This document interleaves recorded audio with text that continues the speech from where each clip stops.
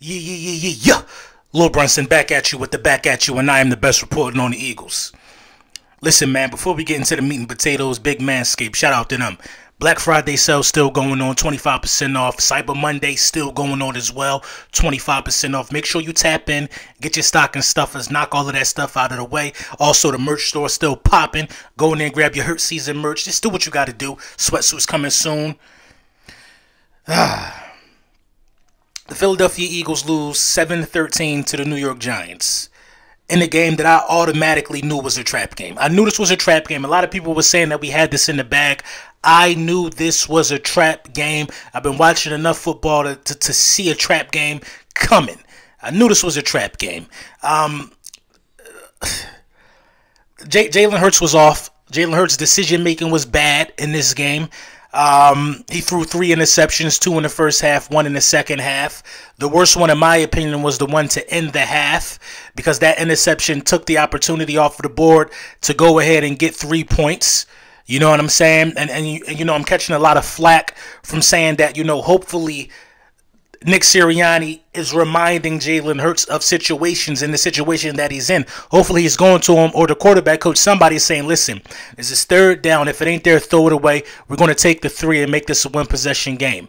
You know what I mean? Hopefully that's happening. On that same drive, Greg Ward did drop a touchdown pass, but Jalen Hurts did not have to force that ball on third down to throw that interception. That was a bonehead play. A few times in the first half, he was throwing into double coverage. Didn't really like it at all. He seemed to settle down as he felt he was running out of time. You know, Boston Scott had more carries than Miles Sanders. I don't like that. Not saying that we're wrong for that, but I'm just saying that how is that the case? This team looked immediately different without Jordan Howard back there. Immediately looked different. The team looked immediately different without Kelsey under center as well. We got some holding penalties, timely, uncostly holding penalties on Herbig, and you know, things just seemed a lot out of sorts for a while for the Philadelphia Eagles. One positive throughout the game was Alex Singleton's, you know, tackling. He seems to have stepped up after being benched and having some time taken away from him.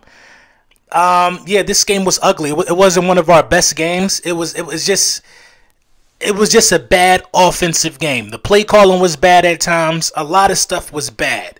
3 interceptions, but yet and still with the 3 interceptions, Jalen Hurts had the ball in his hands and he had a chance to win the game. You could make what you want out of the 3 interceptions, but did the 3 interceptions stop us from having the ball in our hand with a chance to win the game? He didn't throw interceptions on those drives. He didn't. I thought the game was over when Boston Scott fumbled. The defense stepped up, got the ball back. We had 3 timeouts, luckily. But Jalen Reagor drops 2 touchdown passes, 2 walk-off touchdown passes to send the Giants home. Despite everything we have went through, you know, fighting this battle in this game, Jalen Reagor drops 2 walk-off touchdown passes. I don't know what we're going to do about Jalen Reagor, about his role moving forward, but a lot of people are sending me still images of Jalen Hurts having Devontae Smith open on that drive a couple times, but I'm looking at this like, what do you want him to do? Not trust other guys? Not trust other guys? That was 2 touchdown passes. We dropped 3 touchdown passes today in a 6-point game. Seriously, if you can talk about anything on that last drive other than the 2 drops by Jalen Reagor, the ball's on you. Like, what are we talking about here? Ultimately, it came down to a wide receiver having his number called. A chance to get the fans off his back. A chance to get the monkey off his back. And he went and dropped the ball twice. That's what it really boils down to. Because Jalen Hurts wasn't throwing the ball well in the game, but on the last drive, he was sharp. He was sharp on the last drive. Bottom line, when it was time to be clutch, he was sharp. I've seen quarterbacks turn a ball over 3 times and win games. We've seen it before. But what has to happen for that to happen? Other guys got to do their job as well.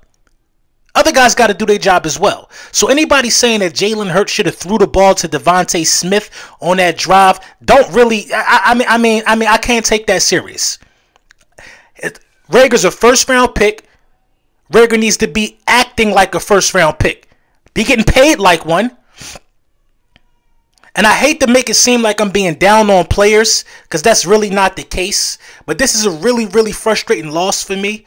A really frustrating loss for me, because the Giants really didn't do anything to win that game. It was all mistakes that we made. Congratulations to the New York Giants. Shout out to Bad Dog. Shout out to Entertainer. Shout out to Fist. Shout out to the Giants community. You guys did come out there and play a different style of defense that kind of stifled the running of Jalen Hurts a little bit. A little bit, you know what I mean? You kind of did some things. You looked newer on offense as well. So shout out to y'all. But the opportunity to win the game was there for the Philadelphia Eagles. You cannot go out there and drop the ball like that. Literally. You cannot go out there and just do nothing in big moments. You can't go out there and do nothing in big moments. You can't. I'm simply disgusted with the lack of focus for this football team in the critical situations. Boston Scott too, fumbling the ball in the first place, but it didn't stop anything. It didn't stop anything. It didn't stop anything, man. I mean, we got the Jets next, then we could rest up for our bye. We got to go out here and take care of the Jets. You know what I'm saying? We got to go ahead and take care of the Jets. I knew this was a trap game. Anytime you go on the road against a division rival, it's going to be a tough game. 9 times out of 10. But, you know, I'm just at loss for words with the way that we lost this game. I mean, it was an exciting finish. Cool. But at the end of the day, the win is all that matters. The win is all that matters. So I'm not here to put all the blame on Jalen Hurts or Jalen Reagor. But most of the blame, I mean, how could you not put the blame on Jalen Reagor in that situation? How can you? Because you could tell me about Jalen Hurts' interceptions, but did they lead the points? They didn't lead the points. There was no pick sixes. The offense of the New York Giants didn't turn around and score the ball in those interceptions. You hate to see it. You really hate to see it. But the harsh reality of it is that the wide receiver did not catch 2 walk-off touchdowns. 2 walk-off touchdowns. How much longer? See, interceptions don't plague us. This was an anomaly. Jalen Hurts throwing this many interceptions. Clearly, interceptions don't plague us. But drop touchdowns have been a theme for the Philadelphia Eagles. Jalen Hurts ain't running around here throwing 3-4 interceptions a game all year. No, he's not. He's not. In fact, Jalen Hurts is not going to have many 3 interception games in his career. I can bet on that. He's a young player, made some mistakes. But how many times is the story going to end around the Philadelphia Eagles dropping touchdown passes? Come on, man. At the end of the day, you're talking about at least 15 drop touchdown passes so far at this point in the season. Something got to change, man. Something got to change. Let me know what y'all think in the comments, man.